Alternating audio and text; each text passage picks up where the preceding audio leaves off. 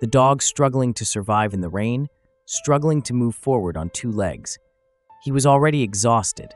The man wanted to help him, but the dog's fear caused him to evade every attempt. But sometimes he would look at the man with pleading eyes, hoping for help. He had a large wound on his leg. His entire lower body was constantly dragging on the ground. How much pain he must have endured. After being fed some food, the dog slowly began to relax its vigilance. The dull look in its eyes was heartbreaking to see. The man first brought him home. After being given food, he gobbled it down greedily, ignoring everything else. Afraid of him getting startled and biting, he had to put this on him first. He quickly tended to the wound, took him to see the vet. Watching him suffer, the man grew to love him even more, using an elevated crate to prevent feces from infecting the wound.